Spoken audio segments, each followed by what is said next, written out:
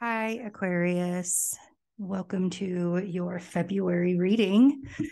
Happy birthday to all of the Aquarius suns out there. And really all of you Aquarius risings as well. Excuse me.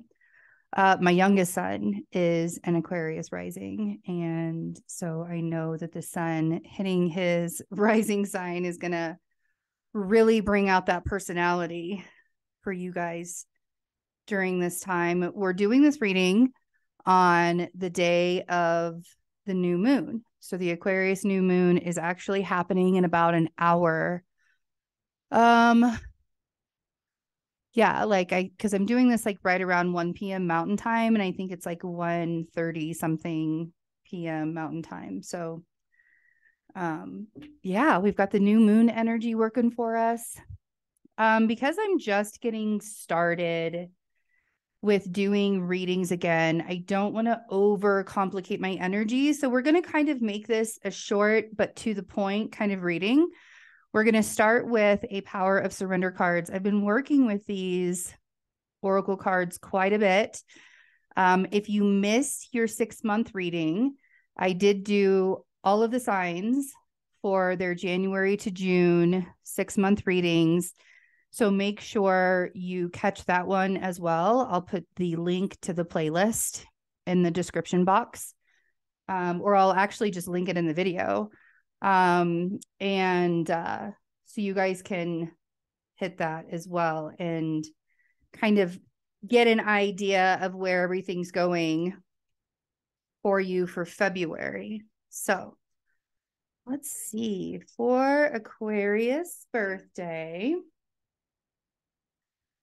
your surrender. Oh, I love this for you guys. Surrender to the magic of who you are. We all have magic in us, even in the mundane aspects of life.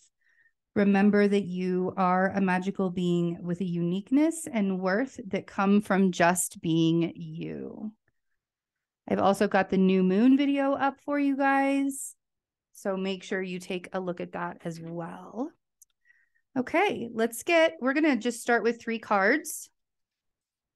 And then we'll clarify as needed, or actually we'll just start with as many cards as they want us to start with. My intention is to start with 3 cards, but sometimes Spirit's like, no, there's more. Okay, awesome. Okay.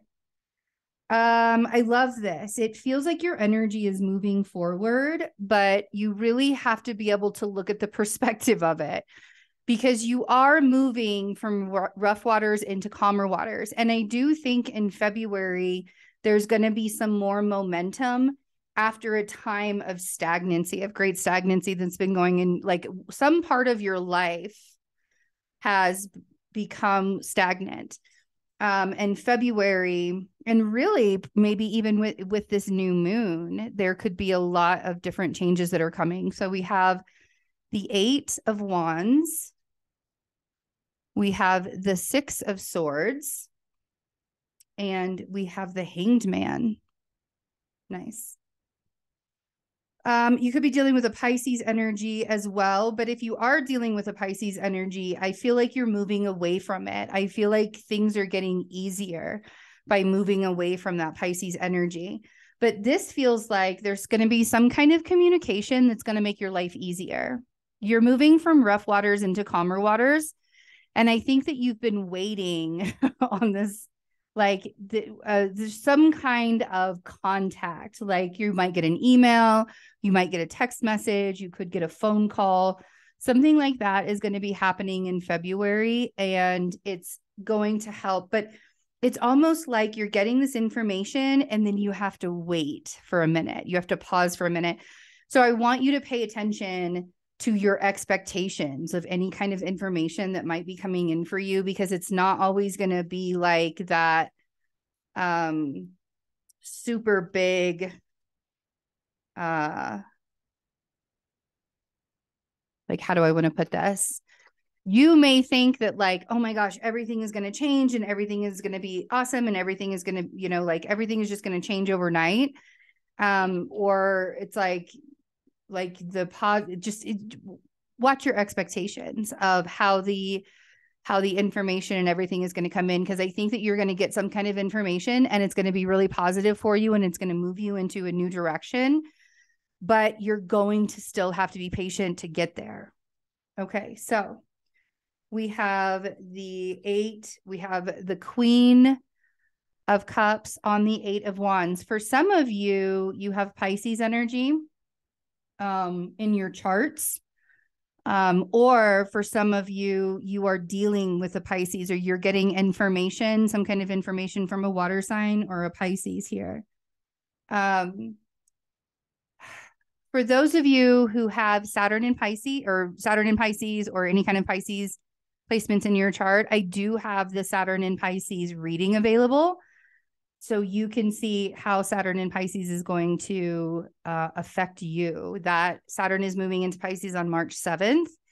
And I'll be talking about that a little bit more in the Pisces reading as well, because they're really preparing for it right now quite a bit. But we have the Queen of Cups on the 8 of Wands. So whatever information that's coming in, I feel like it's coming from a water sign, or it's coming from somebody like you intuitively already knew. This energy could totally be you, and you intuitively already knew that you were going to hear from someone, or you were going to hear from something. You were going to hear information. Some of it has to do with work. Some of it has to do with getting together with your friends or some kind of celebration. But it feels like what you're moving away from is monotony. It feels like there's this, like if you've been grinding away at doing something and it's been like the same kind of energy every single day over and over and over again, with the 8 of Pentacles, the 3 of Cups, and the 6 of Swords. Now, I'm going to tell you guys, I don't read the 3 of Cups like a third-party situation like a lot of other readers do. I read the 3 of Cups as you and I coming together and then making a third energy, which is source energy, right? So this is about coming together with people who are like-minded, coming together with people you resonate with, and you're creating something new out of this celebration or out of this coming together kind of thing. And here's the thing is it's making life easier for you. You may just recognize that as you stay focused on your goals and the things that you're doing and the direction that you're going on, life seems to kind of let up on you a little bit. And then we have, I love this, the Magician. This is like the epitome. The Magician on the Hanged Man is like the epitome of saying, if you just sit with yourself and stay patient and allow yourself to see things from a different perspective, like that's what the Hanged Man is here for. He's seeing things from an enlightened point of view. He's seeing things from a station in life where it's like nobody else is really seeing that same sort of perspective, right? And allowing like magic happens even when you're standing still. If you're feeling stagnant, or you've like gotten the information and things are starting to get a little bit easier in your life, and then all of a sudden you're told to pause, like now we have to wait. This is why. Because with the Magician's energy, the things are happening around you, and you have created the atmosphere for it to happen. And this shows the alignment that you're in, right? And a lot of times we pop out of our alignment when we get frustrated about things not showing up in the time frame that we want them to show up. We get popped out of our alignment and it turns into fear. It's like this fear-based it's the fear-based programming. Oh my gosh, if I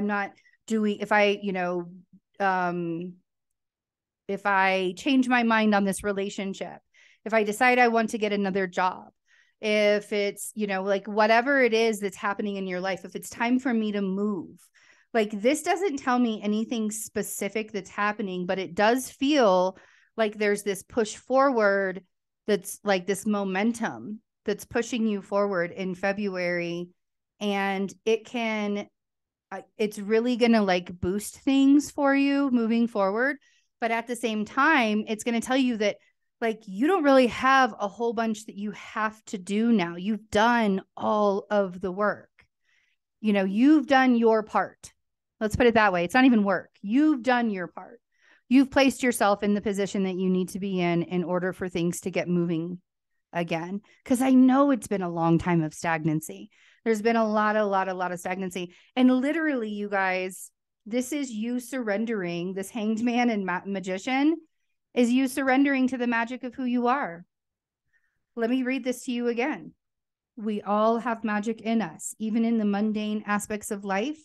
Remember that you are a magical being with a uniqueness and worth that come from just being you. Okay? So allow yourself to be open to information or answers coming to you that you've been waiting for.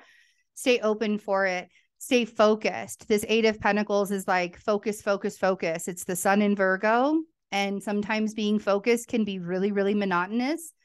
But, you know, really staying focused and stay in your happiness and surround yourself with people that really resonate with you. I love you guys.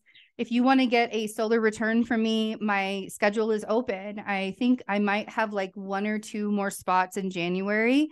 But if you want to get a solar return from me for February, my schedule is open. I also have the Saturn in Pisces reading.